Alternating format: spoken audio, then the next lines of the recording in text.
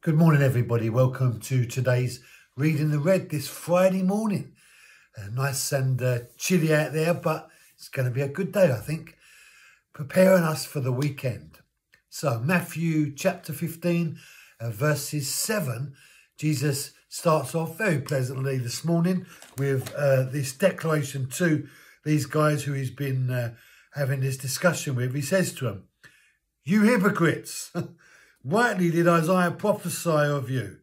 So, having dealt with the issue as it relates to this sense of living according to the traditions, Jesus says, your whole value system is just all over the place.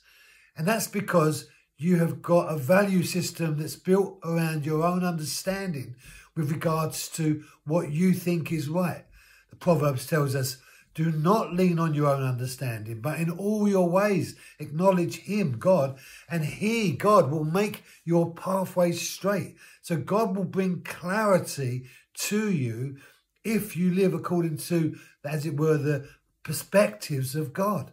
He says to them, but you're hypocrites. You present this to the people and you say they've got to climb this ladder and jump over this hurdle and achieve this task, and then God will get to them.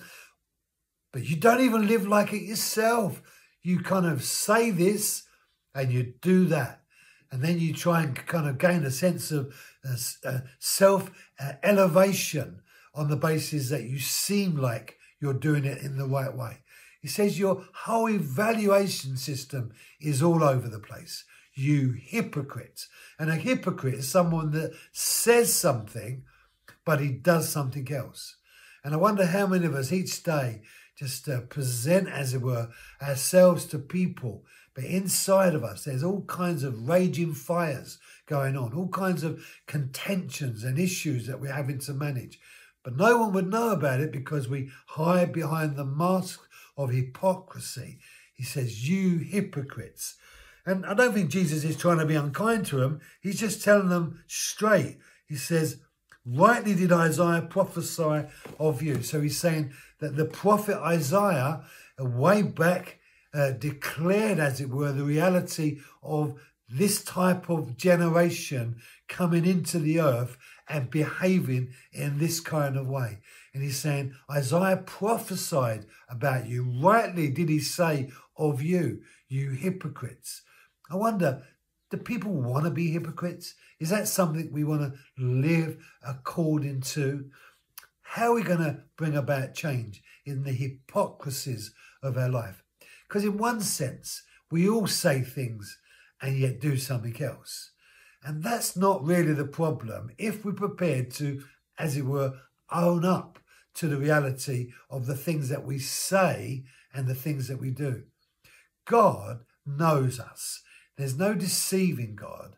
You can never deceive God. He knows every hair on our head. He knows every intimate thought of our heart. He knows every thought in our head. God knows you. God knows me. So with God, there's no deceiving God. Therefore, we have to find in God a sincerity of truth that relates to connecting with him. And that's how he wants our relationship with him to work, to be honest with him. Just recently, God said to me, why are you trying to win my heart when you pray to me? And I said, am I? He said, you're trying to win the heart of a king when Jesus has already won the heart of the king for you. Paul, speak straight to me. Ask me clearly. Ask me straight.